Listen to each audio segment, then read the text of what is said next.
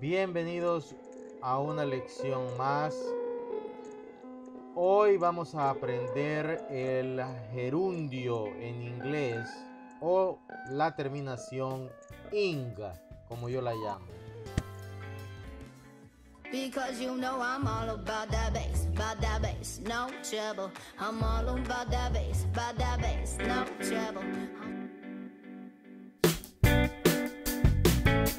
I heard that you settled down, that you found a girl and you're married now.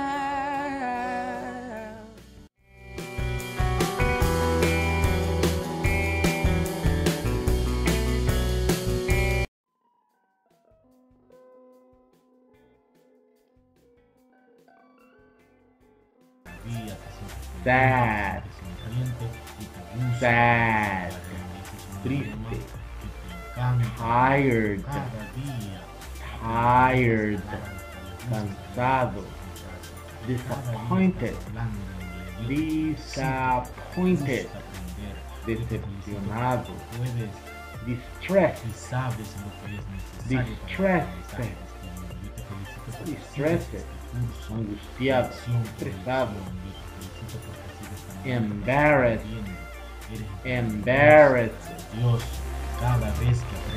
avergonzado, embarazado, frightened, frightened, frightened, asustado, frustrated, frustrated, frustrado, jealous, jealous, celoso, worried, worried, preocupado. Hypnotic English is what it's called in English, and I'd like to welcome you. And if you have not subscribed, subscribe to my channel and press like. Mark this video if you like it, but I'm gonna be uploading more videos, and most of all is to give you an idea what deeply the hypnosis is for learning purposes. Muy importante que se suscriban al canal y le den like al video. También es importante que entiendan que la hipnosis te ayuda a mejorar o a aprender este idioma más rápido. And the other thing is very important that you go back to the lessons and learn the alphabet. As you see on this screen, you see the pictures, and that brings you an idea of what the alphabet is. I hope you understand perfectly the importance of the alphabet. When you spell the letter, when you pronounce a letter, it's always important to know each letter in English. Es muy importante que sepan cada palabra, cómo inicia, cada letra, cómo se pronuncia. Por eso es importante saber perfectamente el alfabeto, el abecedario. Es importante que repasen las lecciones anteriores si ustedes no las han estudiado. Now, this English is mostly conversational. Conversation. We need to speak, we need to talk, and it's mainly concentrated on that and for that purpose. Este es un inglés conversacional y está enfocado especialmente para ese propósito, para hablar, para platicar, establecer una conversación. It don't matter if it's for business, pleasure, or whatever you learn it for. No importa para lo que sea, mientras lo estén queriendo aprender, para cualquier propósito. It's very important the way of thinking. The way you think is very important. De la manera en como ustedes piensen es bien importante. Gerundio es lo que conocemos en español como endo, ando, traer, trayendo. Eso también es yendo. En inglés es la terminación in. Esta es la lección número 8 del inglés básico. Lesson 8. To bet. To bet. Apostar. Ya hemos dicho antes que cuando le ponemos el to a cualquier verbo, este se convierte en un verbo indefinitivo. Betting. Betting. O betting. Ese sería en América. Betting. Apostando. Nótese que cuando estas palabras terminan con cuando tienen una vocal corta con una sola consonante, se debe de doblar la consonante, como la que acabamos de escuchar anteriormente, o como en run, run, to run, to run, correr, running, running. Aunque algunas veces lo escuchas o alguna gente tiene el acento de running, es running, corriendo. Stop, to stop, parar. Stopping, stopping, parando. To cook, cocinar. Cooking, cooking, cocinando. To cry, llorar. Crying, llorando. Si la palabra termina con Y como en el anterior, no debes duplicar la consonante, simplemente le debemos agregar in. Por ejemplo, to play, jugar.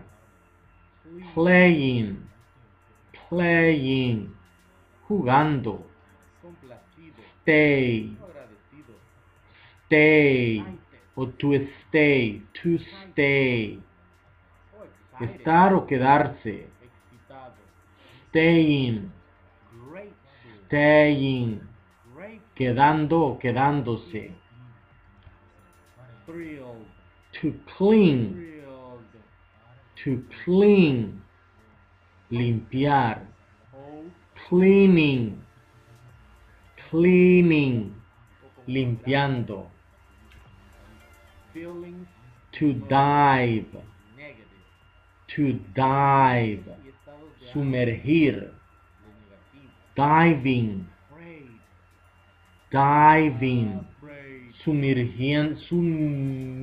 sumergiéndose.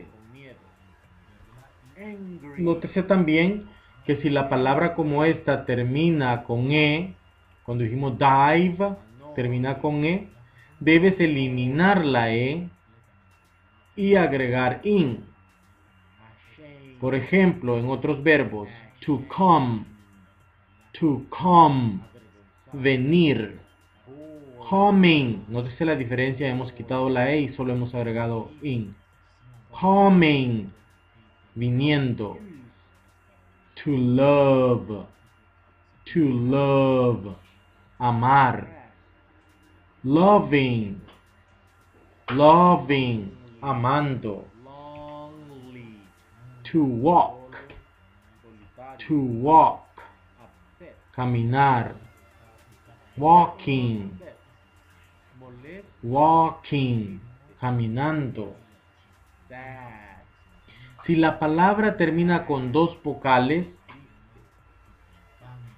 más consonantes o con consonantes, no debe duplicar la consonante. O sea, si tiene dos vocales como la que acabamos de ver y termina con consonante, o si también tiene o termina con dos vocales, simplemente hay que agregarle in. Termina con dos vocales, por ejemplo. Tiene dos vocales, pero termina con consonante, como la anterior, o como to look, mirar. Looking, mirando. To see, To see, ver. Seeing, seeing, viendo. Si la palabra termina con I, E, lo que decíamos antes con dos vocales, pero esta es diferente. Si termina con IE, debes cambiar la E por una I, Y o Y, también conocida en español, antes de agregar la palabra in. Por ejemplo, to die, morir, dying, muriendo. To lie, mentir. Lying, mintiendo.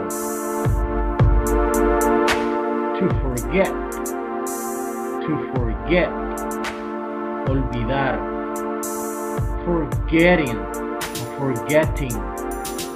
olvidando. To sit, sentarse o sentar. Sitting o sitting, sentando. To put, poner.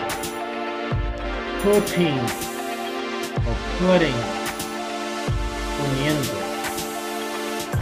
Watch, to watch, observar. Watching, observando.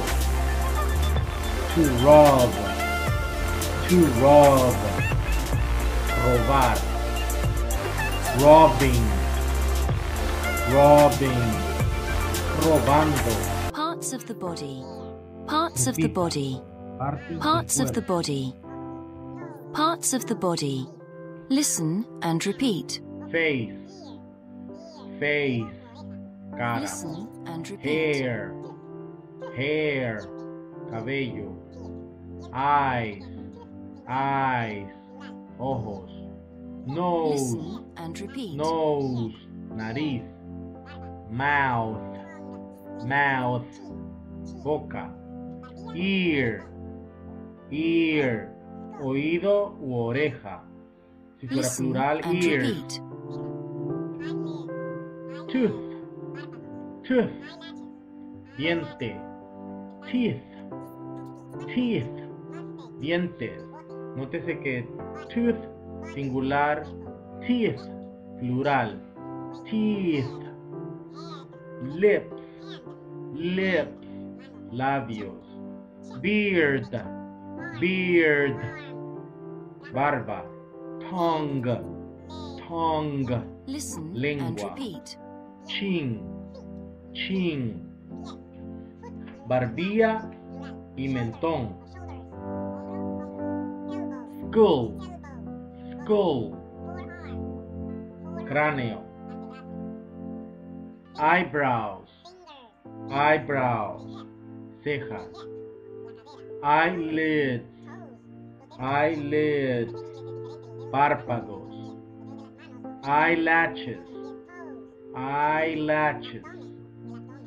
pestañas. Listen and repeat. Mustache, bigote. Body, cuerpo.